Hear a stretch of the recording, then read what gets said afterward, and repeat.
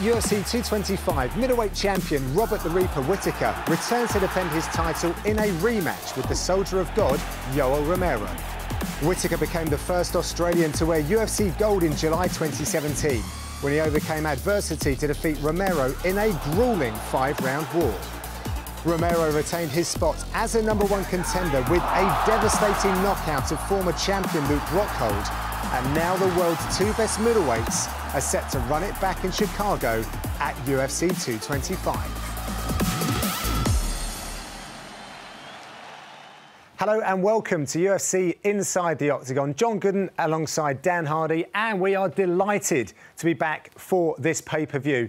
Dan, Yoel Romero versus the champion Robert Whittaker. We saw this fight before. I'm not disappointed to rerun this one. It's an excellent fight. It is a really good one. And the first one was competitive, and there were a lot of things that happened in that first fight that what leads me to believe that this second fight, this rematch, is going to be quite different.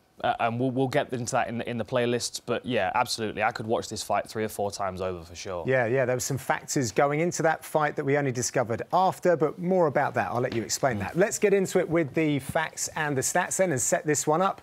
We see the champion from Australia. I'm going to highlight these. The younger man is the champion. These are all very similar. Whittaker with the MMA experience, a bigger record there.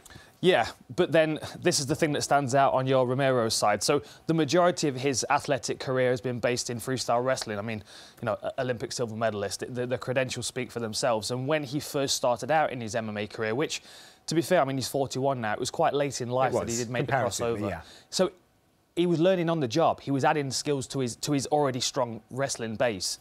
And because he's such a good athlete, it didn't take him long to start picking up knockouts as well. And whenever you see him move, you just think any second, it's like he's carrying a hand grenade that's going to go off at any second, and you just kind of waiting for that moment. Whereas Robert Whittaker, with the more experience in mixed martial arts, is still young in his game as well. So there's still many things that he can add to his game. Whereas at 41, I kind of feel like Yoel Romero, he knows what he's working with now. He's got these tools to play with. He's got big power. He's got a good left knee. But his wrestling is his base. Whereas Robert Whittaker, I feel like we see something new in his game every time he comes out. And with the long layoff, I'm expecting some big improvements. Yeah, and that means strategy is going to be very important for Romero. I just want to highlight this as well, Dan. Hapkido, traditional martial arts. I know that you're going to come up with something very soon that I want the viewers to keep in mind about that. All right, well, what better place to start than at the first fight? We haven't seen Robert Whittaker since he last fought Romero. He had a knee injury going into that fight. It was then made way worse within about 30 seconds. He's been nursing that since. And with that in mind, I think it's taken away a few tools or weapons that he might have used in that first fight, which makes it exciting to see what he's going to come back with. But let's recap the first fight. Yeah. Well, as you said, I mean, we did a breakdown of UFC 213, so do check that out, because we really do fully outline all the weapons that they used. But there were some things that I was expecting from Whittaker, which he didn't rely upon. But as you said, I actually think it was about 20 seconds into the first round where he got caught with that kick to the lead leg, which we're going to see in a second. And that seemed to affect his game massively, because a lot of the time he relies on that forward pressure. Now, look at this.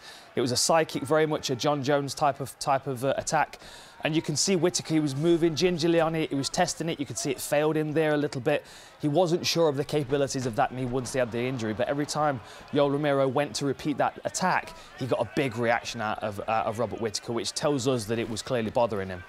So as the first round progresses, obviously Whittaker was expecting to be defending takedowns, and I was surprised. I wasn't expecting him to be this resilient and that explosive in his defence. I mean, look at this excellent balance here. Really fast feet, which we talked about in the previous breakdown, but he absolutely validated that statement in this fight. And the thing that started to show, every time he went for these takedowns and Yoel Romero will put massive effort in, because he's such a good athlete, he uses that athletic ability, sometimes over technique when he doesn't really need to. And it can be exhausting. Now, this was one of the real solid takedowns. I know there was 4 takedowns scored in the fight. I didn't actually score 4 takedowns, 2, maybe 3. But this was one where he actually was able to keep Whittaker on the floor for a while, and that was partly due to the knee injury. But even so, Whittaker creates a scramble and gets back to his feet. He knows that the more time he spends in a wrestling clinch, the more the fight's slipping away from him. And Yoel Romero, because this is so familiar to him, you kind of expect him to be able to keep this pace up fairly relentlessly. But what we actually started to see is, as the fight progressed and as Robert Whittaker defended takedowns, it got easier and easier for him. So then he started to come out of his shell a little bit, take a few more risks. As you can see, he leaps in with the big left hook there, but leaves himself exposed. But his takedown defense was there to back it up. So in the best 2 rounds that we saw out of Yoel Romero, Robert Whittaker more than held his own in the wrestling clinch. Now, at the end of the 2nd round, he scored 1 more takedown there just to finish that round, which was a nice statement. But then he goes back to his corner, and typical Yoel Romero, you know, he kind of takes his time and he drags his feet a little bit and likes to fill his lungs as much as possible. You know, the beginning of the 3rd round. You've been speaking to Tim Kennedy. The beginning of the 3rd round, Big John McCarthy's walking out of his corner. Clearly, he's gone over to say, hey, get up off your stool and let's go. Right. And Robert Whittaker, although he's standing in his corner and he knows his knee's hurt, he's looking across at Yoel Romero, who's tired after 10 minutes of trying to wrestle and failing. And now Robert Whittaker feels like he can start, you know, enforcing his game plan. So you start to see his confidence. He's feinting, he's moving in, still keeping that low centre of gravity so he can sprawl if he needs to. But you'll notice that the takedown defence gets easier and easier for Whittaker. He almost starts to just shrug Romero off. And then he starts to work with this kick. Now, we're going to talk about this kick a bit later, but he was targeting the body predominantly here. Now, it was a sweeping motion. He was catching Romero to the body, but there's also a danger of Romero ducking onto the head, so that was something else in the back of Whittaker's mind. But again, every time Romero's on him, he absolutely refused to accept the takedown and forced Romero to work for everything. And that really started to show. Romero started to slow down, take deep breaths. He's starting to get discouraged because, I mean, he's not used to failing so many takedowns.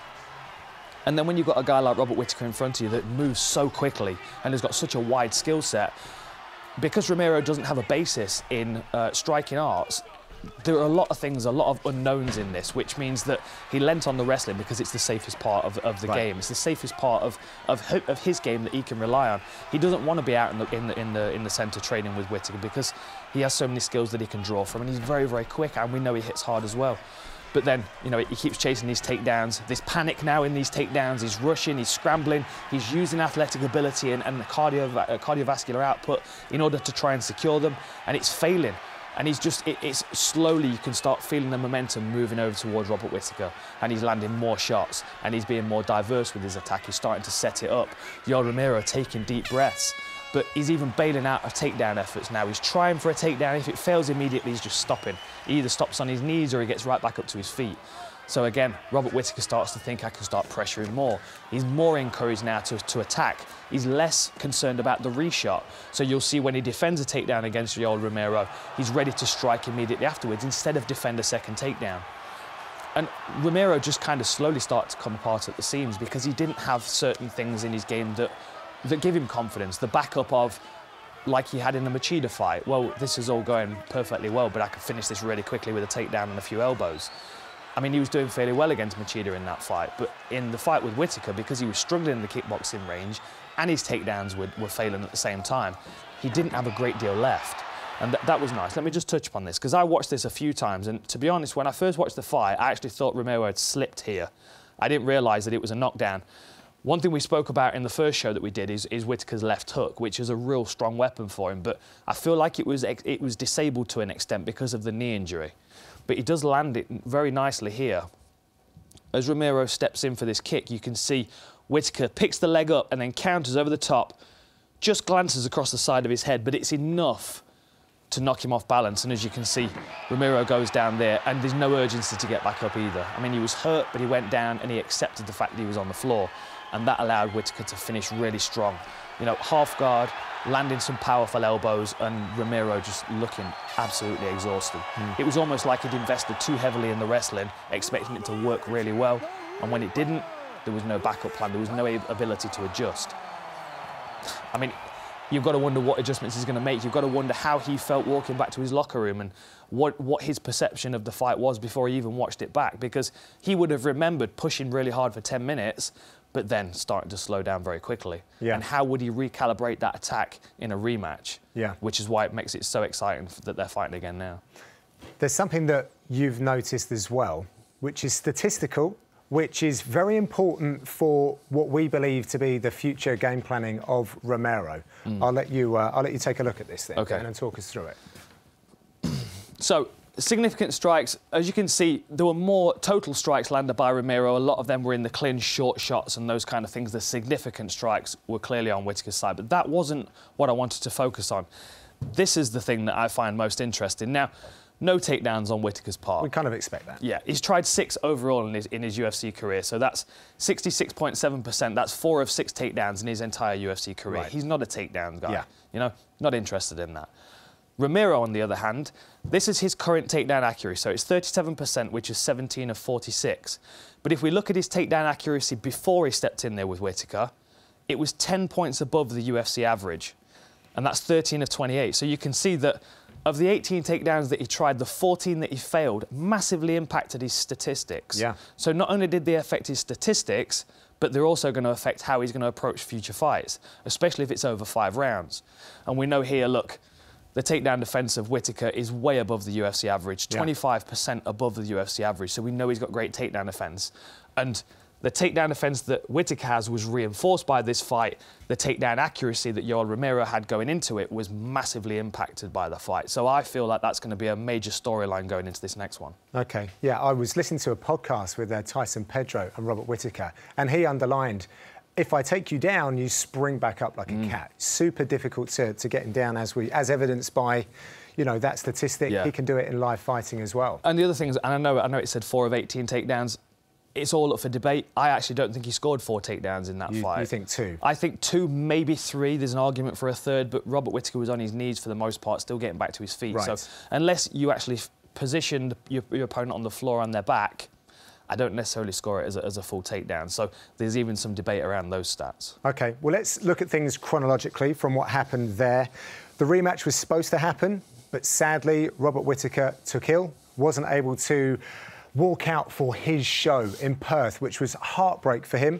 But the fans got to see a great fight, or certainly a very good matchup between Luke Rockhold and Yoel Romero. I hand it over to you to show us what happened in that fight. So we look at Yoel Romero coming out of that fight where he wrestled hard for 10 minutes and then fade. Then he comes into the Rockhold fight. Now, let me just quick pause this and just set a precursor here. So, obviously, Rockhold's excellent on the ground. Yep. Coming into this fight, Rockhold would have watched the Whittaker fight and he would have seen Yoel Romero chasing for those takedowns and getting tired. So I believe Rockhold's approach to this one was to come in and pressure him to force him to wrestle. And if you look back into Rockhold's history, particularly the Bosch fight, he's very good at capitalising in scrambles and catching submissions. So I think that was his game plan. But what he got out of Yoel Romero was something very different. It was a guy that didn't shoot for a single takedown. It was a guy that didn't back up in the striking range. It was a guy that stood in striking range and built a shell around his head, basically. He used a lot of hand movement and head movement. Filipino boxing. Yeah, very nice. But to move himself into range where he can then start to explode and fight in bursts like this, which is where his athletic ability comes into play. Rockhold knew that this was going to happen. He was expecting these wild bursts from Romero, but when he's not engaging in wrestling as well, these wild bursts are just as fast at the start of the fight as they are at the end. It's when he wrestles it intermittently that then he starts to slow down. Right. And then the unpredictables of Yoel Romero, strike into the lead leg to bring his focus down, so when he throws the big left hand over the top and then follows up with the shotgun shell to the face. I mean, we know how powerful this individual is, and because he's so relaxed the way he moves, I said it in the previous show, he lulls you into a false sense of security. You think, oh, that's how fast he moves. And then all of a sudden it's 0 to 60 and you're unconscious and you just didn't see it coming. Yeah. At the same time, if you add that relaxed kind of style with a hammer fist to the leg and a jumping knee from a freestyle wrestler, who knows what he's going to do? So Rockhold was a little bit cagey. He was a little bit unsure where the target was going to be, what Romero was aiming for. So when he starts hitting the lead leg, he's open for that overhand left. And it was a beautiful finish, but a very, very different Yoel Romero to what we saw against Whittaker. Well, I think he's got himself a UFC Fight Pass subscription because he took the Filipino boxing that we've been seeing from Anderson Silva, which hasn't been hugely successful, if I'm honest. He then used a GSP, I call it the Travolta, the Superman jab to low kick. And then we saw the blitz. That one. We saw the blitz, like the Tyron Woodley blitz. It's like he's taken a few of these things from other fighters and kind of introduced them to his game. But let's talk about the strategy from Luke Rockhold then, because what I find fascinating is You think high volume and putting Yoel Romero on the back foot is going to be the best way to stop that explosion. But actually, the only two people that have beaten him were Fei Zhao, when you said it earlier, I don't really think that Romero had an awful lot of MMA training before he went to Strikeforce. And then Robert Whittaker, who kind of uses a Romero-esque style of assault where it's blitzing. Yeah. It's in and out really quickly. It's like two collisions. Yeah. Maybe that's the way to beat him. Quite possibly, quite possibly. But now you've got two game plans that he could potentially adopt.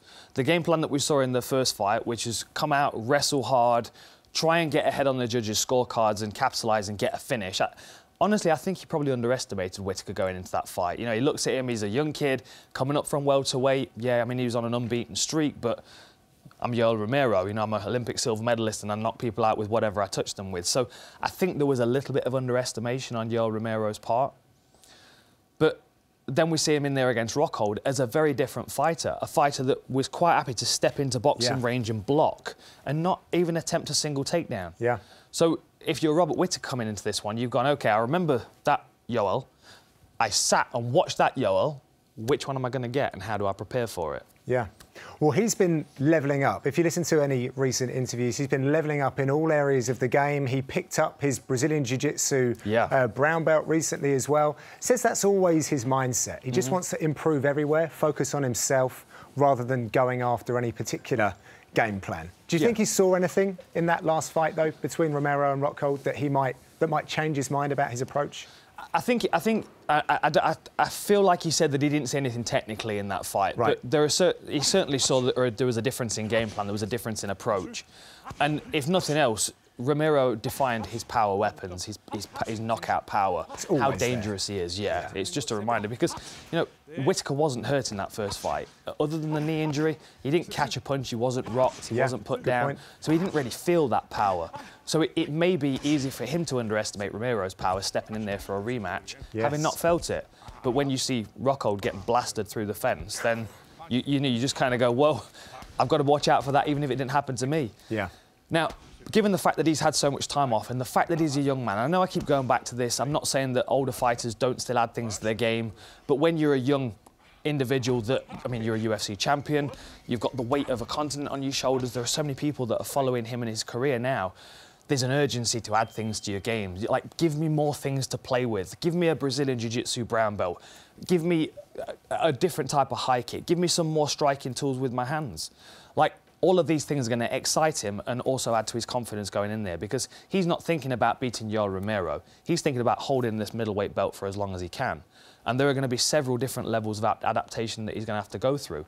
The first one, obviously, is for Romero, but after that, he's going to have to continue to add things to his game to stay at the top of this division. Yeah, OK. Well, you mentioned at the top, we urge you to go and watch the Inside the Octagon for UFC 213 because we did go into more detail about some of the technical aspects. But let's remind ourselves of just how dangerous Yoel Romero can be outside of what we saw against Rockhold, which again just highlighted that huge power that he has. Yeah, well, the knockout over Rockhold was it was the same weapon that we've seen him use so many times, but there's a diversity in that weapon because the setup is the same. We talk about that pronounced step on the back leg, the pronounced step to the left hand, or the pronounced step to the jump knee. Right. So there are a few things that he does from that position. Now, early in his UFC career, we really saw that. I mean, just watch this. Springs off, but as soon as you see that pronounced step down off the back, I said it in the last show, that's danger. Get out of the way because you don't know what's coming in your direction. Give him some space. Let him get it out of his system. Because whatever you do, you don't want to be standing there waiting to see what he's throwing. Yes. Because if it's an overhand left, if it's a flying knee, if it connects, it's going to knock you out. There's no doubt about it. Now, against Machida, we spoke about this a little earlier. He kickboxed with him for 2 rounds. I mean, he was trying to test himself. But when he decided to get the fight over, it was over. Yeah. It's like he almost wants to play and test himself and see these new skills, but there was no play in the Whittaker fight. You know what I mean? There were no things that he did in the Whittaker fight which told me, which insinuated to me that he was in a playful mindset. I mean, he was taking Whittaker very seriously after he'd failed those first few takedowns. And the one thing that Whittaker needs to watch out for, especially if he comes in with the game plan that he had against Rockhold, is Romero standing his ground. The danger with Romero standing his ground is that he is very fast, he does have knockout weapons, and as you just said, Whittaker likes to blitz forward. If you're blitzing forward, you're moving in a straight line. It's very difficult to pick an angle once you've started that momentum. As you can see here with Brad Tavares steps forward with a jab and bam, look at that. Now, I mean, he's in a very, very safe position, a very athletic position as well, because he's slipped off to the side, his weight's loaded on his lead leg, and he's landed that elbow. Now, what you'll see a lot of the time, whether it's the elbow that he throws or the left hand that he throws, a lot of the time his back leg will follow through, and then he'll swipe with the back hook. But that also sets up his takedowns. So all these things piece together very nicely. Right. But this elbow against Brad Tavares just shows his willingness to stand in the pocket and try something new. Stand your ground, throw a big elbow. Watch this. Tucks off, pulls the lead arm down, comes over the top. Now, this is an Olympic freestyle wrestler landing an elbow that looks like a Muay Thai champion would throw. Bam, right on the side of the head. And that's a fight-changing technique there. Yeah. Even if it didn't knock his opponent out, as soon as they feel that, they know that they've been hit with something significant. And we talk about significant. Doesn't get more significant than that. Again, that pronounced step off the back leg, and then he springs into the air.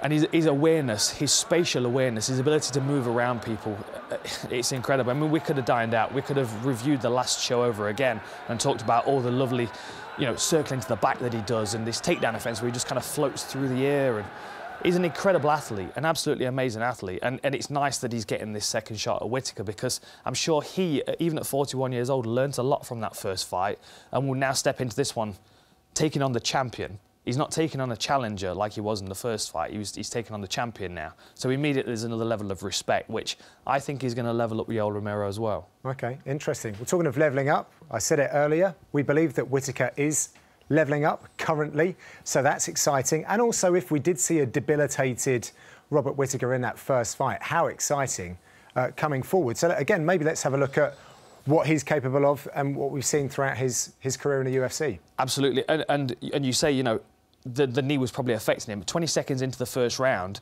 he's probably throwing things out of his game plan. It definitely did affect. I mean, he's literally, you're going through your game plan and going, well, that technique doesn't work anymore, that technique doesn't work anymore, I can't try that. So we don't really know what his game plan was going into that fight, because we didn't even see a moment of it. You know, the first 20 seconds was just a bit of moving around before he got the damage to the leg. So we can only really look back at the things that we've seen.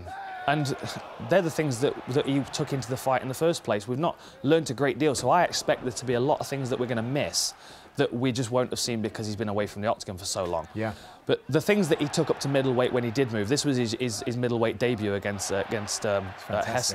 It was a really nice performance, and it was a very varied attack as well. There we are, John. Sitting octagon side, best seats in the house. But, you know, it was left hooks, it was high kicks, it was knees, it was blocking low kicks and countering low kicks. You know, there were a lot of different things that he showed in that fight that he's now reinforced over the last few bouts that he's had. And he's really started to show his game to be a very, very strong, well-rounded one. And some things he does so well. His left hook is one of my favourite weapons, which I'm gonna dine out on in a little while.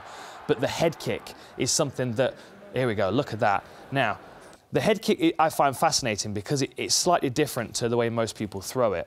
And the reason that I find this beneficial is because his hips stay very square. So look how his knee comes up here.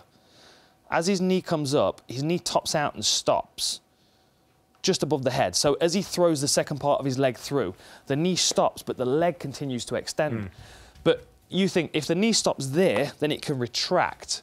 As soon as the knee goes past the centre line, you're spinning, or you're going to hit your target and the kick will stop there. Now, if you're fighting a guy that wants to shoot in on your legs, you keeping square hits to him is very, very beneficial. And another thing I think helped with that kick as well is because there was some damage to the knee and he wasn't forcing himself to turn on that leg, that was still a weapon he could utilise in the fight. I just don't think he could put the full power into it that we saw in, say, the Jacare fight, for example. I mean, look at that. Walked him right onto that kick. And you can go back to the Romero fight and you can see two instances where the kick just, I mean, literally whiffed across the top of his head. If Yoel Romero had not shaved with a razor that morning, he would have caught it clean.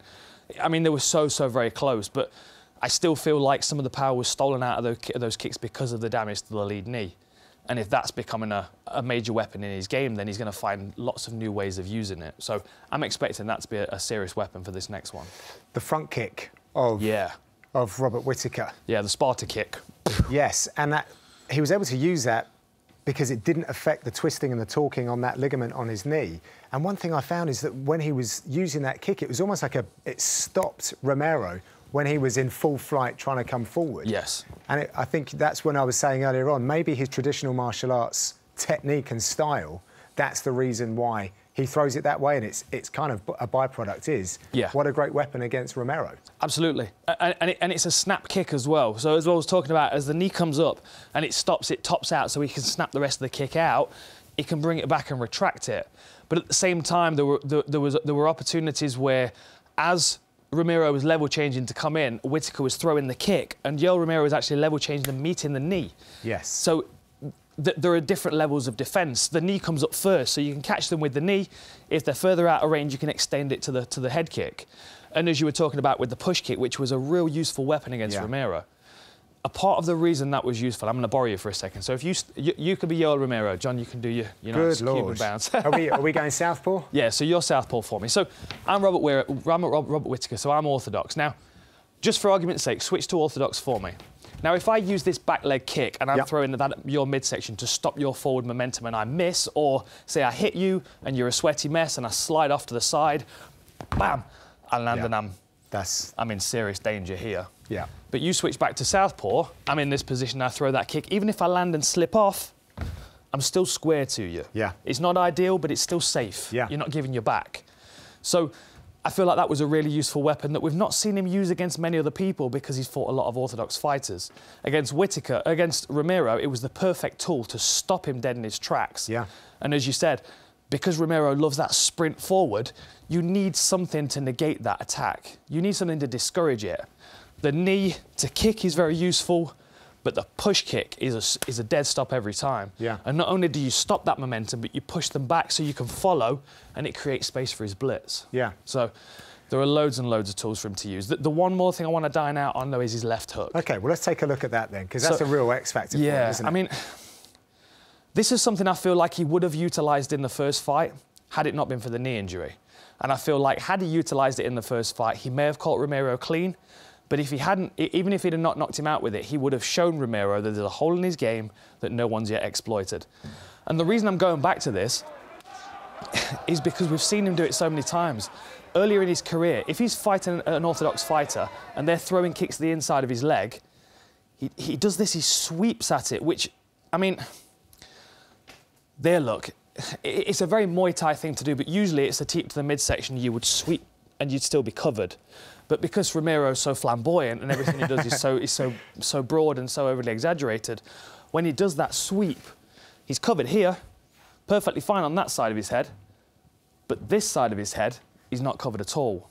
And you think about the speed that he has moving forward, and the one that always sticks out in my mind is his fight against Brad Tavares. Now, here's Brad Tavares here doing it, and you can see him sweeping, against Rockhold as well. Sweeping, leaves himself open there all the time. If you Rockhold, it's very difficult to exploit that because you don't necessarily have the weapons, because it's difficult to go from here to a right hand. But the technique that Whittaker uses so well is that left hook, and he used it there against Brad Tavares. So what you'll see is he'll come through with the back foot, front kick, and then he steps forward. Now, same thing I was talking about with the hip staying square on the kick. So he's either coming up with the front kick here or the turning kick. His hips are still square. Usually on a left hook, someone's going to turn into the left hook, which can be dangerous. Someone can disappear underneath and take you down. But Whittaker steps forward, keeps his hips square, and turns the punch over. And I feel that's a very, very useful weapon against Romero, because if you feint that inside low kick and he sweeps at it, you can go whew, and then straight forward with that left hook. And I just feel like that's his ace card in this fight. And I don't feel like he could do it in the last fight, because as he's stepping forward, that MCL is going to give, and that's where he was feeling the pain. So there was a hesitation in using that technique. What a fight. Buzzing. It's Can't wait. So exciting that there's more to see, potentially from Whittaker.